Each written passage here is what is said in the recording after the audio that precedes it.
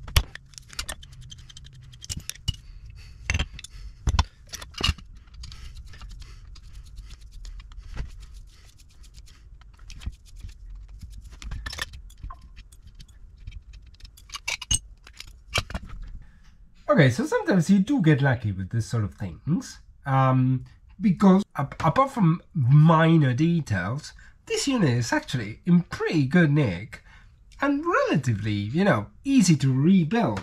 Obviously, we've got the issue of, you know, the choke that's like broken here, and it would require a new one. But, you know, apart from that, this is definitely not the end of the world. And crucially, there's a lot of other bits that are very good. So I'll show you a bit closer Okay, so as you can see the fuel bowl inside here, this is quite clean. Same with the bottom of the accelerator pump and the metering block. So that's actually, you know, pretty decent. And the body as well is in quite good shape. Obviously there was a little bit of corrosion around the shaft, the choke shaft and the choke flap. But anyway, this is going to be relatively easy to remedy. Also, we are going to have to do some chemical blacking in this, so these are going to have to be, you know, fully restored, the throttle plates. But again, there's nothing, there's no big secrets here. So I think what we need to do now is to try and get these units nice and clean, and see if we can just slam this back together. Although I'm still doubting whether I'm gonna put a electric choke or I'm gonna put a manual choke, as it says in the manual. But let's first clean it up and see where we end up with. Okay, so it's been several days later, and I think we're starting to go places with this build. So we are in a good kind of intermediate position to do all the final assembly.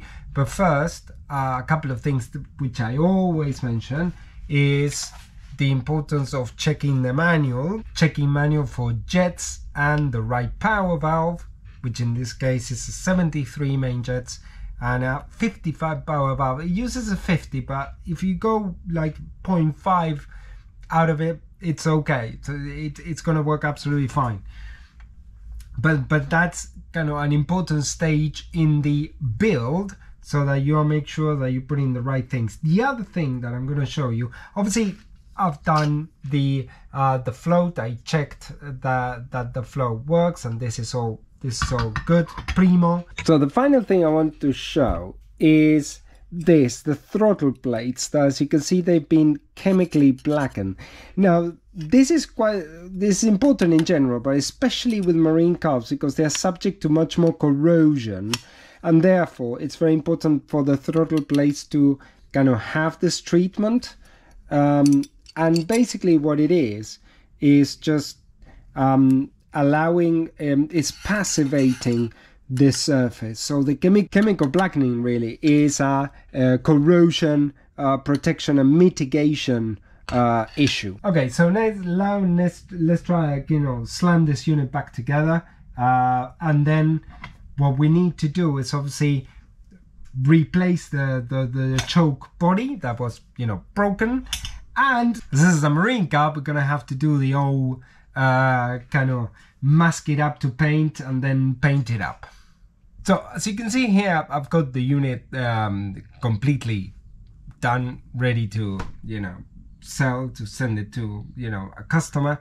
So I want to reflect on a couple of things that make these things you know, fit for service, or how to make them right. So let me bring it a bit closer. So obviously you can see the paint, which is kind of literally every surface of the carb has been painted, and this is to protect from corrosion. This is quite important in marine carbs of this service. One thing that I didn't show in previous segments is that I did do the chemical blacking for the choke flap and the choke shaft, which can sometimes be subject to corrosion as well. So again, this is quite important, just to give the unit kind of a longer life. And also we've done the choke again. The original choke had a connector for the vacuum round here. So what I did is it's going to rely on internal vacuum. So I'm putting this vacuum cap here.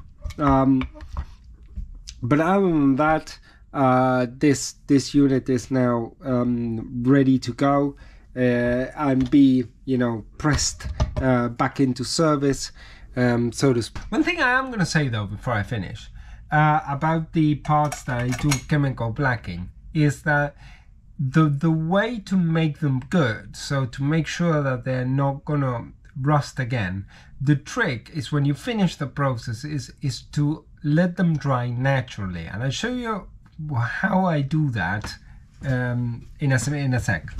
So as you can see, this is kind of the corner of the workshop where I've got my parts. This is a secondary shaft for a Holley Carb.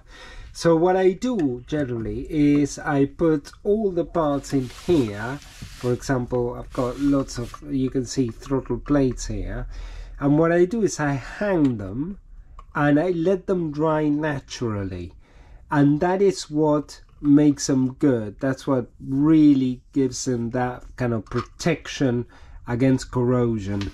So I hope you find that tip useful. That is just literally a piece of wood with some nails onto it, and that's it, and you can just hang your bits from there. But anyway, I want to say thank you for watching this episode, and see you in the next episode.